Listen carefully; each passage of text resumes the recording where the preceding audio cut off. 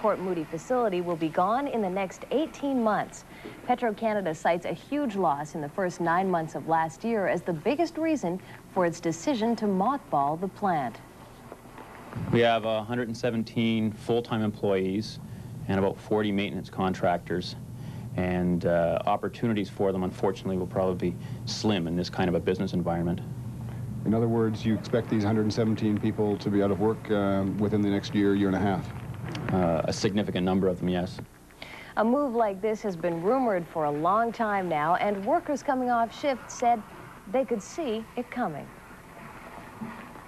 I think we all knew it was coming one day or another. Well, it's been rumored for so long, so most of it's pretty, but it is a worry, all right. I expected it. You saw it coming, huh? Yeah. What are your plans? No plans. Just wait it out and see what there is down the road. See what they have to offer. Possibility of transferring to another Petro-Canada facility? Possibly. Yeah. You prepared to do that, leaving the Lower Mainland? Could be. Got to go where the work is, huh? This day and age, never know. The provincial government